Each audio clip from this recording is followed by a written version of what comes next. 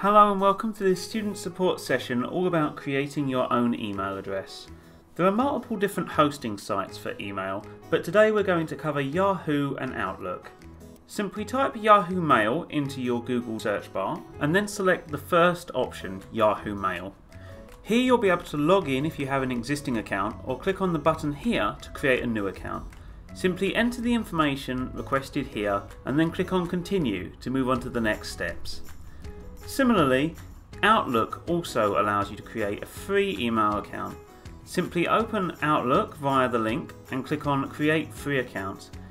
Here you'll be prompted to create an account, and you'll also be asked a few questions to get you up and running on the platform.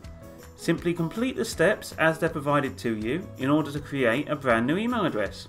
You can follow the links here for more information or head to the description below.